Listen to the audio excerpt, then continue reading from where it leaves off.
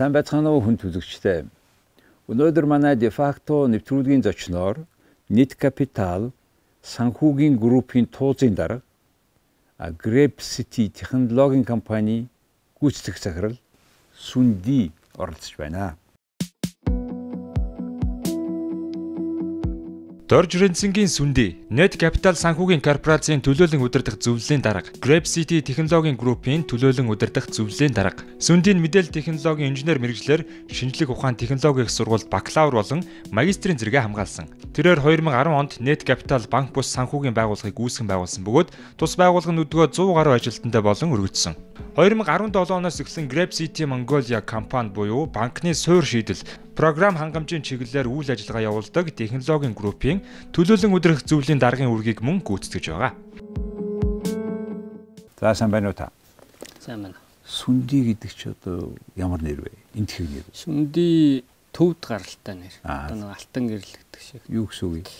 Ном байдаг штэ. Ер нь бол орчуулах юм бол Бурхан багшийн айлтгалын хураангуй гэсэн үг л дээ. За. Орчин цагт бол би номын сан гэж орчуулдаг өөрөө. За номын сан. За тэгэхээр та үнэхээр номын сан шиг санхүүгийн бид нар финтек гэж яриад ш сүүлийн үед.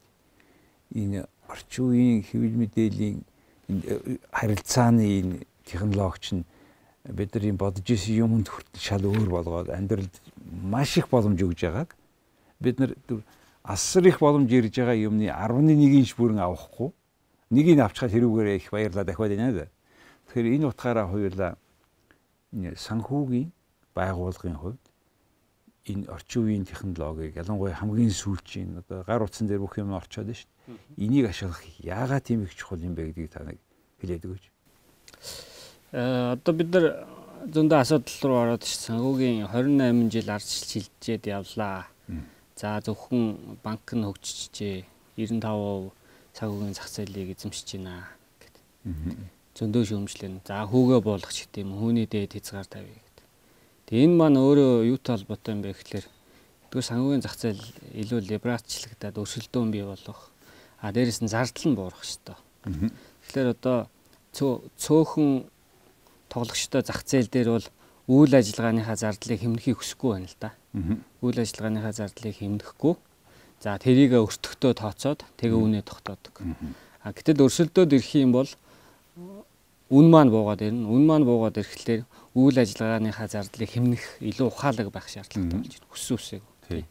Энэ яг далинд хэлэхэд нефтийн компаниуд гаднаас адилхан үнээр авж байгаа ч гэсэн өрсөлдөөн байхгүй гэдэг. Өрсөлдөөн яг энэ шиг зардлаа бууруулахад яаж ажиллах вэ гэдэг бас яг адилхан анамаал гаргаад байна тийм ээ. Тийм. Одоо ийм асуудал үүсэж байгаа юм л да. За хоёр жишээ хэлэхэд Rockefeller-ыг монопол байна гэдэг. Тэгээ компаниудын задлсан байт. Тийм, стандарт ойлыг. Тийм, стандарт ойлыг. Тэгээ задлсан чи хэн хоцсон бэ гэхээр Rockefeller хоцсон. За. Нөгөө компаниуд нь хоорондоо өрсөлдөөд ховцоо эзэмштэй хамаагүй хашиг хийж өгсөн. Тийм.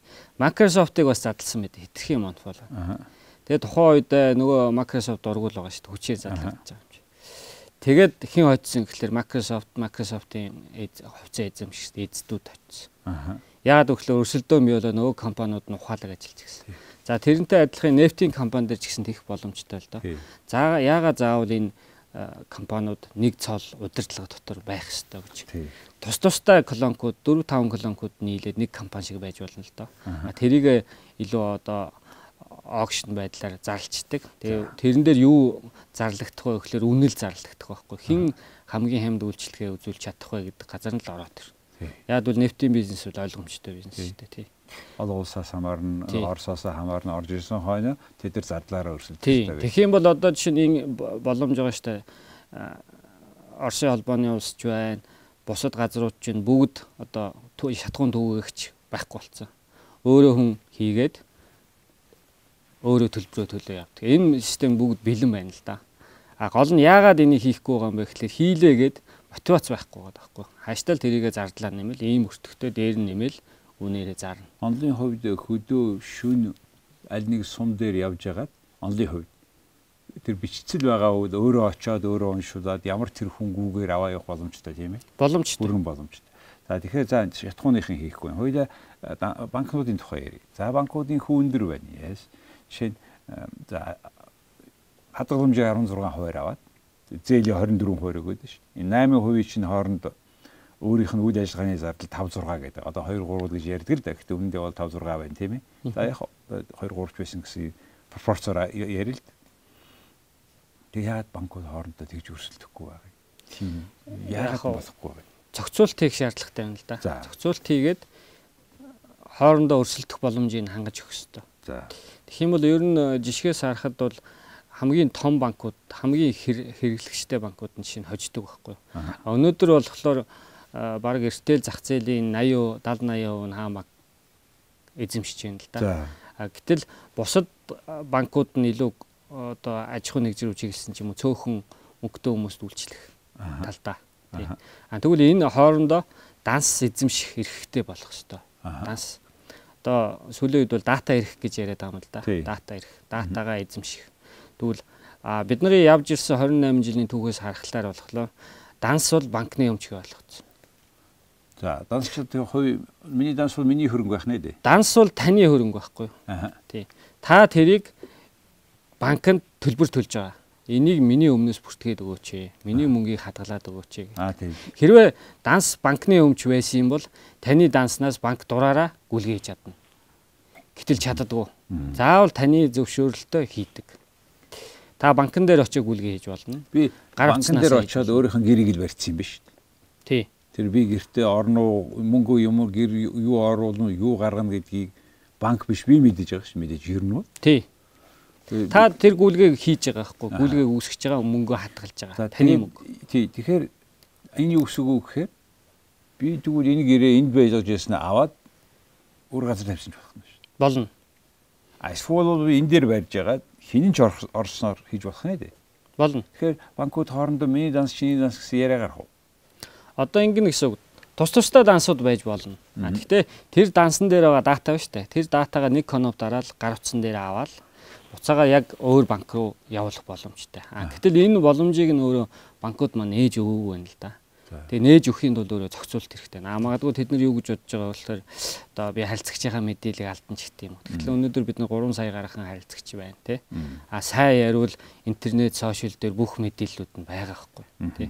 Зүгээр энэ өөрөө зардлыг бий болгоод байна л да. Эдийн засгчдэр банкн дээр ч гэсэн тэр та одоо дансныхаа уулгыг очиж авахын тулд очиж тамгалуулдаг тий.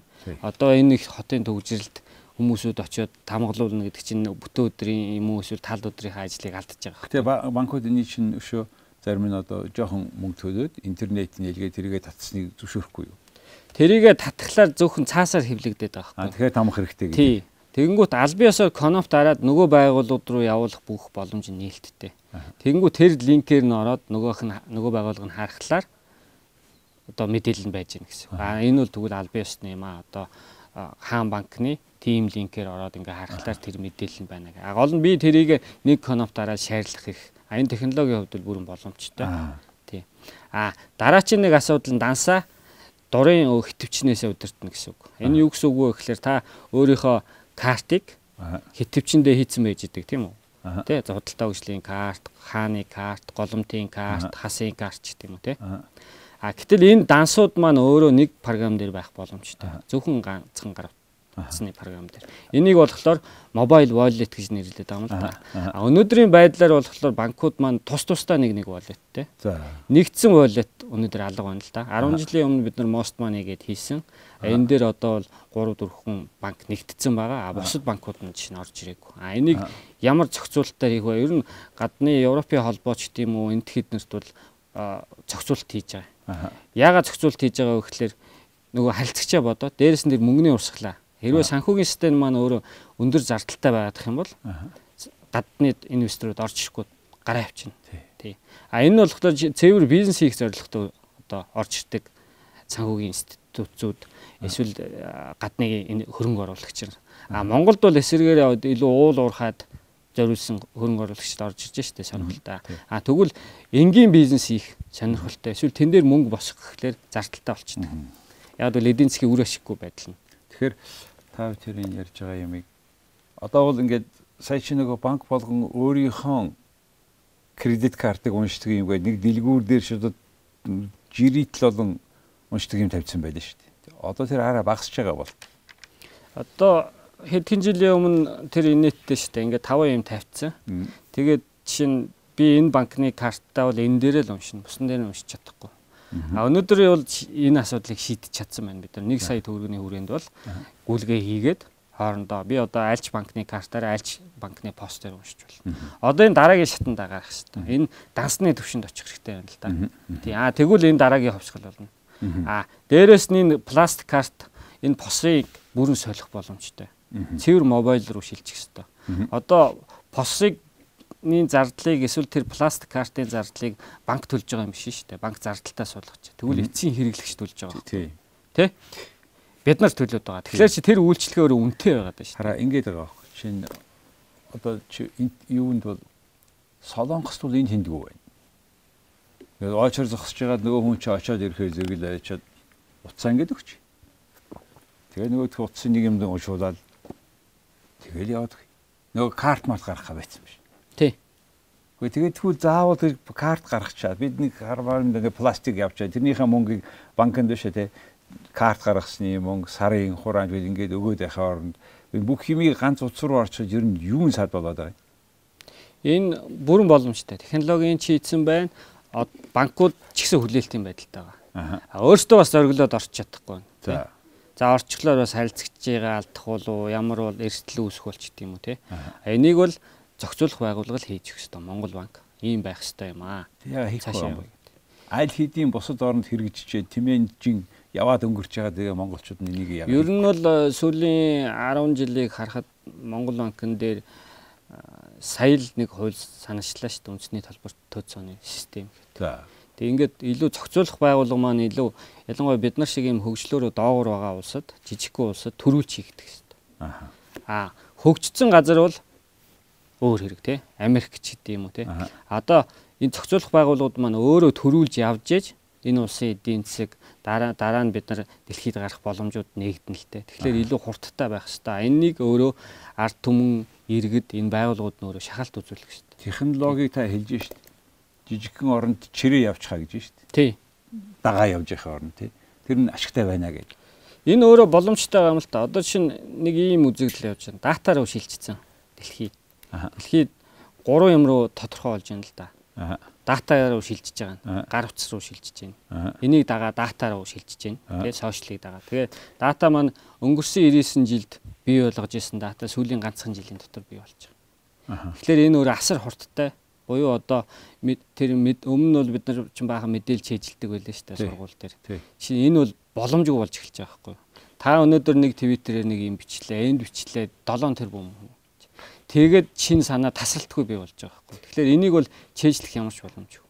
Энийг бол Google ч юм уу те YouTube ч гэдэг юм уу энэ сувгуудыг ашиглаж Facebook ч гэдэг юм уу сувгуудыг ашиглаж олж авах чадвартай л байх хэрэгтэй. За нэгдүгээр шилжиж дата шилжиж 2 3 нь юу гэнэ? Гар утас. За. Гар утсан дээр бол бүгд амьдрна. Энэ бол тодорхой болж эхэлж. Тий. Интернет бүгд холбогдно. 7 тэрбум. Энэ тодорхой. Монголд одоо жишээ нь интернет хандлтын 90% нь гар утсан дээр хийгддэг болсон. За. Дараа нь болохоор бэлэн мөнгөгүй болно. Бүгд дижитал. Тавтах нь болохоор энийг дагаад аюулгүй байдал гэдэг юм хүнд байдалд орж байгаа. Нөгөө датагаа яаж хадгалах юм бэ? Хактуулчул яах юм бэ?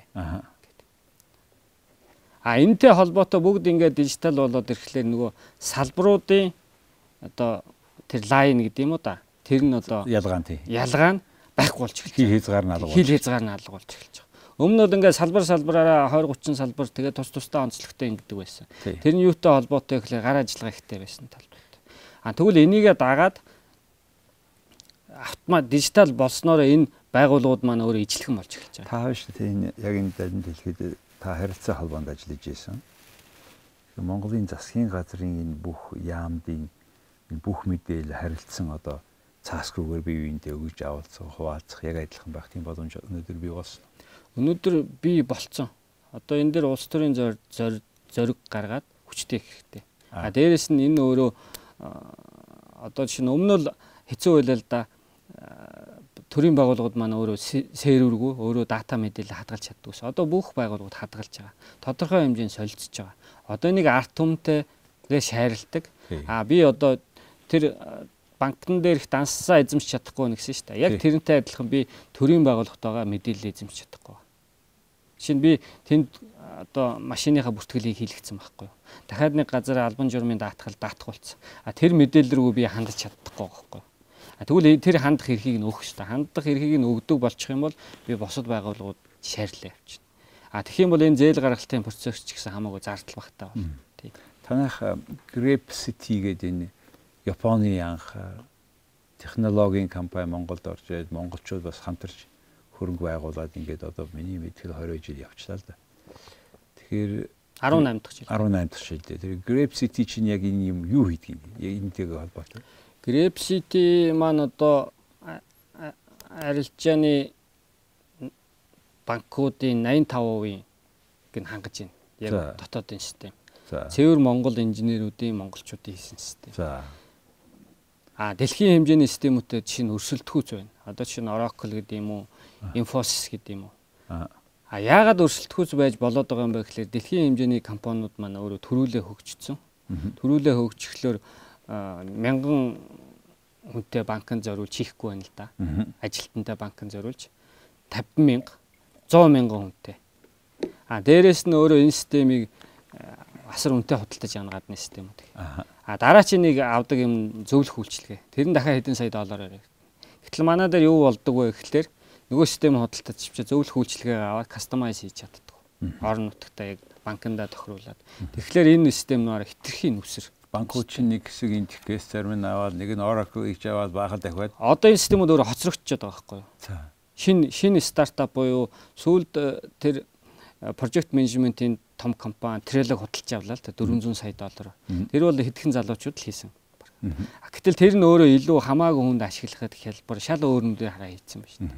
Гэтэл өөрөө энэ инновац гэдэг маань баригдахгүй байна. Энийг ойлгоод хамгийн анх санаачлсан дээр Google-ийн стартап хөдөлгөөн байхгүй. Яг өөхлөө Google олон сая доллараар компани дотроо мөнгөөр зодоод юм хийх гэж оролдоод байна шүү дээ. Гэтэл болохгүй байгаа байхгүй. Гарахгүй. Гэтэл тэнд нэг 5 залуу хийчээд байна шүү дээ. Божигнуулаад тий. Тэнд 30 хүнтэй компани хийгээд байна. Тэгэнгүүт энэ өөрөө ирээдүйд одоо айц бий болгож байгаа байхгүй. Одоо Apple-ийн хувьд ч юм уу, Google-ийн хувьд ч гэдэг юм уу, Amazon-ийн хувьд ч гэдэг юм уу, Facebook-ийн хувьд ч гэдэг юм уу тий. Тэгвэл энэ компаниуд бүгд контролоо байлгахын тулд хөрөнгө оруулж байгаа. Стартап жижиг компаниуд зааш хийж байгаа. Тэгэхээр энд хоёр том ач холбогдол байна. Нэгдүгээр том хамгаалалт гарч ирнэ. Би ирээдүйн айцыг олж харах нь шүү дээ. Нэг эсэндээ тагнуултаа олчихно гэсэн үг. Тэгээ стартапт хөрөнгө оруулчихлаар би нөгөө хөрөнгө оруулалтын мэдээллийг аавна. Тэр стартап нэлээд хүчтэй яваад ирлээ шүү дээ. Хүчтэй яваад ирэнгүүт нь одоо тэр компани үнэлгээнээс 100 дахин үнээр авчиж байгаа. Тэгэнгүүт нөгөө компани эд чинь заарыг гэтэр орчих байхгүй. Яг энэний хажуугаар явсан хоёрхан компани байна шүү дээ. Дэлхий дээр гарчсан. Нэг нь бол Facebook. Facebook-ийг яхаа худалдаж авъя тэр $1 худалдаж авъя гэх Цукерберг зараагүй. Тэгээ Цукерберг зараагүй байсан чи бүх удирдлага нь Цукерберг хаяа явсан гэж. Инста манаг мангар тий. Ийм боломж гаргаж яхаа зарчихгүй. Дараа чи нэг компани гарч ирлээ шүү Snapchat. Тий. Uber гэдэг. Ингээд энэ 3 компани гарч ирчээд байгаа байхгүй. Бусд нь бол стартап хэлбэртэй байгаад байгаа. Эсвэл зарагдаад байгаа байхгүй. Боожж амжаагүй багт нь худалдаж авчиад байхгүй. Тэгэхээр банкны систем Монголд ч гэсэн энэ том компаниуд стартапуудыг санхүүжүүлэх нь өөрийнхөө чиглэлээр өөрсдөд нь хамаагүй ашигтай юм байна. Тийм ээ? Хамаагүй ашигтай. Тэгэхээр банк маань өөрөө энэ санхүүгийн одоо Монголынхаа компаниудтай хамтарч ажиллах хэрэгтэй. Тэр гадны компаниудтай хамтарч ажиллахлаар нэгдүгээр тэд нэр Монголын зах зээлийг тоохгүй байгаа. Ач холбогдол маш багатай. Монголын бүх банкуд нийлээд. Тэгэхээр тэд нар яг нь бэлэн бүтээгдэхүүнийг зарж байгаа. Монголын банк нь одоо жишээ нь бид нар банк нь дэлхийдээ өрсөлдөхийн тулд илүү хөгжсөн байх хэрэгтэй шүү дээ. Тодорхой нэг технологиороо биш юм аа гэхэд тэр технологиг ашиглаад хийж байгаа бүтээмж, дизайн, креатив байдалтай тэр инновац дээр өрсөлдөх хэрэгтэй байхгүй. Энэ дээр бол монгол залуучууд бүрэн чадамжтай байна л та. Яг энийг хэлээд та бүхэн ярьж байгаа зүйл ганц банкч биш. Бүх салбарт бүхэл хаана мөнгө явж байгаа салбар биш. Санхүүгийн салбар гэж ярьж байна тий. Одоо ингэж шүү. 9-10 ихтэй уцыг ашиглаад 15 сая хүртэл мөнгө шууд өгнө гэж байгаа. Тэр хооронд тэр утасных нь бүртгэлийг нөгөө хүнтэй чи очиод Mobicom дээр өөр дээр шилжүүлэх нь ш барьцаалаа тийм үү. Тэгээд дараа нь ч өгөхгүй нэг шууд нэг авчих нь ш. Одоо жишээ нь хятад бол ингэж байгаа штэ. Хятадыг Америкууд шүмжлээлсэн тий. Facebook-ийг хаацсан. Гэтэл боожуулж байгаа хоёр том компани гараад ирж байгаа. Tencent гэдэг, WeChat гэдэг. Tencent. Энэ бол маш том компани, Facebook-ийн дайны компани. Дахиад Alibaba гаргаад ирж байгаа байхгүй. Монголд нэгдсэн бодлого алга байна л да. Жишээ нь одоо ядаж төрөөс зохицуулт хийдэг лиценз олгодог компаниуд байна шүү дээ. Одоо жишээ нь өөрийн холбооны операторууд ч юм уу тийм. Энэ яагаад Монгол инженеруудын хийсэн програм хангамжийг ашиглаж болохгүй гэж. Яагаад гэвэл энэ дээр яах нь хэрвээ заавал монголчуудын хийсэн системийг ашиглах ёстой гэвэл энэ зориулаад систем зохиогоод худалдаж аваад ашиглана. Үгүйгэл гадны хөрөнгө оруулалт эсвэл бизнесийн байгууллагууд бол системийг нь чухал биш учраас бэлэм гаднаас л худалдаад авчиж байгаа байхгүй. Тэгэхээр энэ өөрөө Монгол инженерүүд нь хөгжихгүй байхгүй. Хүний хийсэн юм дээр нэг засварчин л болчиход байгаа байхгүй. Машин засдаг юм шиг. Гэтэл дэлхийн яаж хөгждөг вэ гэхээр өөрсдөө хийж иж л хөгждөг. Жишээ нь солонгосчуудыг машин хийн, солонгосчуудыг усан онгоц хийнэ гэж шоолж ирсэн тий. Яаж солонгосчууд их юм бэ? Гэтэл өнөөдөр хөөндөө усан онгоц үйлдвэрлэдэг энүүгээрээ дэлхийд өрсөлдөхөц болсон. Анх японочдыг машин хийнэ гэж шоолж ирсэн тий. Фордыг боломжгүй гэж хэлсэн байхгүй юу? Гэтэл өнөөдөр Toyota гараад ирлээ. Дэлхийн хамгийн том брэндүүдийн нэг болчихлоо. Тэгэхээр гэтэл Монгол хүнд одоо итгэх хэрэгтэй юм л да. Ялангуяа одоо энэ материалыг биш салбарт байна шүү дээ бид нар. Үйлчлэгээний салбар, энэ софтвер, энэ програмуудыг тий. Энэ аппликейшн гэдэг энэ утсыг өөрийн нэг тодорхой бизнесийн тодорхой чиглэлд ашиглаж болох юмыг Монгол хүнд хийнэ л гэж хэлж шүү дээ. Нэгдүгээр Монголд тохироод, нэгдүгээр, хоёрдугаар хэрвээ энэ дээр болж байгаа бол тэр компани дэлхий дээр гарахад ямар хил хязгаар паспорт авах, виза авах гэх юм биш тэр чинь тэгэл хаан чамаагүй зарлах нь шүү тийм. Тэр энэ дээрээ илүү ялангуяа залуучуудтай энэ орн чинь энэ бодлогын хэмжээнд жишээлбэл одоо энэ мэдээллийг боловсруулах, гар утсыг ашиглах, дата аппликейшнуудыг хийх энэтэй холбоотой энэ Монголын явуулж байгаа бодлогыг та яаж харж байна? Одоо яг нэг үйлчлэгийн дээр бодлого алга. Ямар ч бодлого алга. 5-7 оюутлогоотойгоо зуралдаад байхгүй. Өнөөдөр технологи хөгжсөн 5-7 оюутлогоо маш хурдан ухаад бидний тооцоолж байгаагаас төрүүлээд дуусах боломжтой. Дээрээс нь эдгээр бизнесийн байгууллага ашиглал бодно шүү дээ. Тэгвэл Монгол толгойг экспортлох шүү дээ. Тийм үү? Монгол толгойг экспортлох бүрэн боломж байгаа байхгүй. Тэгвэл энэ дээр дээрээс нь маш бага зардалтай. Энэ бол өөрөө хүний оюун ухаан суралцах процесс учраас ямар нэгэн одоо хүчтэй технологи хэрэггүй, хүмүүст компьютер хэрэгтэй, програм хангамж хэрэгтэй, дээрээс нь энэ маш хямдхан болсон. Юу хэрэгтэй вэ гэхээр зүгээр энийг дэмжээл өгөх хэрэгтэй. Тодорхой хэмжээнд вакуумжилт хийх ёстой. Өсгөж боожуултлаа. Одоо юу гэдэг бид нар нэг улсыг нэг гэр бүл гэж үзье л та, тийм үү? Хүүхдээ бокс ч юм болохгүй, тэмцээнд оруулах гэдэг. Дотооддоо бэлтгэл хийх ёстой шүү дээ нөгөөхөө тий. Тэгэхгүй очиод гараад бокс зодтолдог бол очиод ирэнгэнээр очиод нам зөхүүлж байна. Тэгэхээр дотооддоо бэлтгэлийг нь хийх боломжийг нь хангаж өгсөн. Харин тэгэхээр одоо та мэдж байгаа шүү дээ баримт гэдэг. Баримтыг Монгол инженерүүд хийсэн. Тухайн үеийн засгийн газар бол ихтгэл үзүүлсэн. Тэгээд түүц машин. Энэ бол хүний амьдралд бол нэг шат ахиулсан байхгүй монголчуудын. Дээрээс нь татварын орлогыг маш их нэмсэн. Тэ? Одоо дараагийн шатндаа энийг бүр мобайл болгох шүү дээ. Бүгдийг. Өнөөдөр түүц машинаас очиж лавлгаа авах биш, гар утснаас авах шүү дээ. Яг энэ логикоор ярихад Монголбанкныхын тендер зарлаад юу болоод байгаа юм? Монголбанкныхын суур бүртгэлийн системийг өөрийнхөө системийг өөрчилж байгаа. Ер нь бол одоо та нар мэдж байгаа зээлийн мэдээллийн сан гэж байгаа. Тэгээ энийг өөрөө төрийн байгууллага дээр Монголбанкн дээр байснаас зээлийн мэдээллийн сан одоо гос болоод Монголын санхүүгийн одоо зах зээл маш удаан хөгжил нь хоцорсон гэж би хувьдаа үздэг. Яагаад гэвэл тэр нь өөрөө хэдхэн хүн одоо жишээ нь банк санхүүгийн байгууллага гэхэд банк ус бол нэг л хүн хандах эрх өгдөг. Тэгэхээр одоо нөгөө олон хүнтэй байгууллагууд болохоор яах нь нэг л хүн аваач тэрийг лавлгаа авдаг нэг ажилтнтай байх нь л дээ баг. Тэгээд салбарууд руугаа тараадаг тий. Сахим хүн цортол гэдэг чинь явж байгаа юм тий. Тэгээ энэ харахад бол жижиг асуудал байхгүй юу?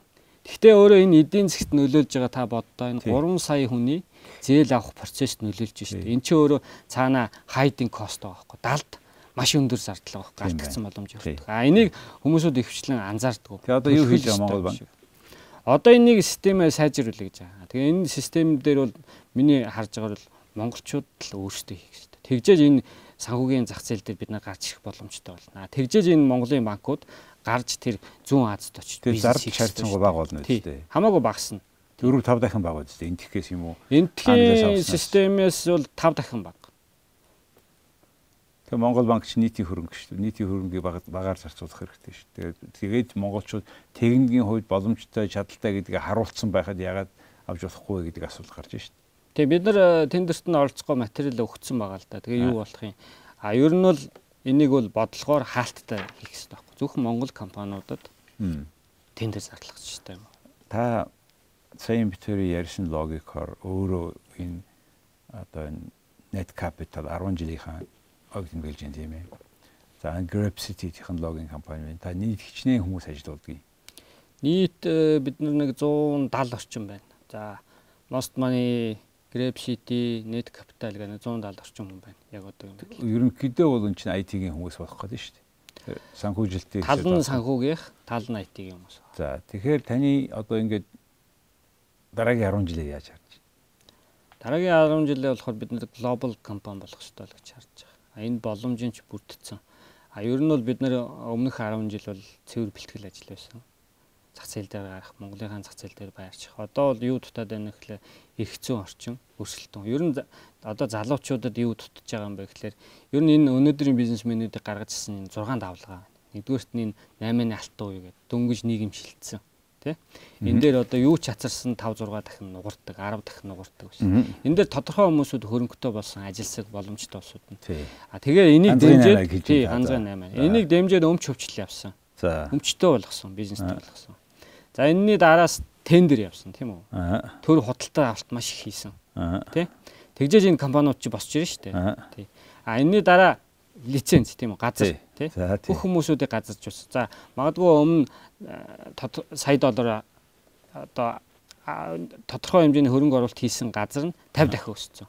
Зарим тохиолдолд 100 дахин өссөн баг. Худалдаж авсан үнээс нь. Өнөөдөр тийм бизнес ерөөсөө байхгүй. Ямар ч бизнес байхгүй. 5 дахь нь болохоор лицензийн асуудал. Энэ уул уурхай. Уул уурхай тий. Уул уурхаас гадна онцгой эрхүүд байна л да. Тий. 6 дахь нь болохоор гадны хөрөнгө оруулалт. Тий. Тэгвэл өнөөдөр энэ 6 давлгаа бүгд дууссан. Тэгвэл өнөөдөр залуу хүн инновацтай тэр 5 залуу нийлээд 10 залуу нийлээд ямар бизнес хийх юм? Стартап. Тэгвэл энэ шударга өрсөлдөх боломжийг нь олох хэрэгтэй. 7 дахь нь. Энийг зохицуулалтаар хийх хэрэгтэй. Яагаад энэ том компаниуд маань нэр хүндээ алдчихад байна гэдгийг өөрөө бодох хэрэгтэй байхгүй юу? Зөвхөн улс төрчдийн хийгээд байгаа ажил биш шүү дээ. Тэр иргэд чинь нэг юм хүсээд байна шүү дээ. Тийм үү? Шударгаар өрсөлдөх боломж хүсээд байгаа байхгүй юу? Гэтэл өөрөө магадгүй 28 жилийн өмнө 20 жилийн өмнө өөрөө young стартап байсан хүмүүсүүд өөрөө монопол компани болоо өөрөө нийгмийнхаа чөтөр тушаан болж эхэлж байгаа байхгүй. Тэгвэл үнэхээр тэр том юм бол гадаад зах зээл дээр гараад ажиллаа л та. Монголын том компани дүүнрээ гаргаж ирэлтэй. Тийм үг өгдөг шүү дээ. Дүү ахгүй ахаар яах юм бэ гэдэг. Тэгэхээр үнэхээр тэд нар том ах юм бол дүү гаргаж ирэлтэй. Өнөөдөр Монголын компаниас нэг ч дүүтэй ах алга байна л да. Яг энэ үг үлгээд. Тэгэхээр энэ бол хөгжлийнхаа дараагийн шатанд орох ёстой болцсон юм байна л гэж хараад байгаа. За их сайхан ярьсан болоо. Энэ 7 дугаар давлгаагаар олон хүмүүс боломжийг хараад сайн сайхан амьдрах, аз жаргалтай, дуртай юм хийх ийм боломж бүрдээсэй гэж бодож байна. Мөн танай хамт олон үнэхээр дараагийн 10 жилд дэлхийн зах зээл дээр гарах тэр ажлыг ч одоо амжилт хүсье. Маш сайхан. Ер нь бол Монголын компаниудын дараагийн зорилгууд дэлхийд дээр гарах шүү дээ, тийм ээ. Тэгээ та бүхэн танай энэ хоёр компани нэлээд их сонин ажил хийгдэж байгаа юм байна. Тэгээ танд танай хамт олонд амжилт хүсье. За баярлалаа. За хүн үзэгчдээ өнөөдөр манай де факто нэвтрүүлгийн зочноор Нэткапитал гэх санхүүгийн байгууллага. Тэрний ТУЗ-ийн дарга нь нэг эзэн гэсэн үг. Мөн энэ Грэйпситигийн ТУЗ-ийн дарга. Энэ технологийн компани. Энэ хоёр ажлыг хариуцаад ингээд 170-аад хүмүүс ажиллаж байгаа энэ Sundii гэдэг залуу оролцлоо. Баярлалаа.